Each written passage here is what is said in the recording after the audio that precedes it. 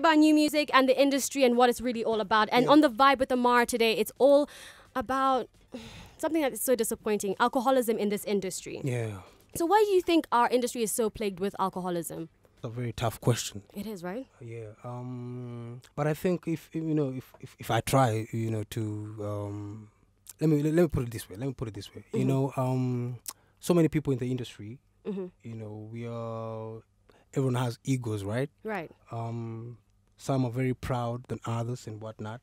And you know, sometimes it becomes difficult to share your troubles. Like, you know, I'm going through some stuff. You know, I want to share with someone. Yeah. I can't tell you. You know, so you just end up, you know, talking to the bottle, right? Right. So I think some artists, you know, some individuals find solace, right, in the bottle, which is, you know, at the end of the day, your, how do you put it? Your The truth, okay, the truth. Let me put it like the truth will still come out. You know, you can hide something for so long. Right. You know, thinking that, you know, it's just you yourself.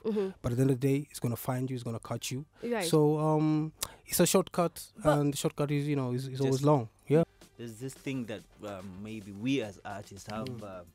That we have to make it, we have to be out there, we have to be known and famous and rich and seen, you know. That's what I was gonna say. But, you know, things are not that way, you know. Okay, if we talk about Shavi, he did have a lot going on for himself. He was making hits not just here, but in Jamaica as well. That's what dancehall artists really aim to make music at, right? So what would you tell people looking from the outside in this industry? Just reality, you know, everyone needs a support system. You need a support system. You need someone, you know, you can talk to, you can confide. Right. To like what people said earlier on, man is never an island. You know, you cannot do everything by yourself.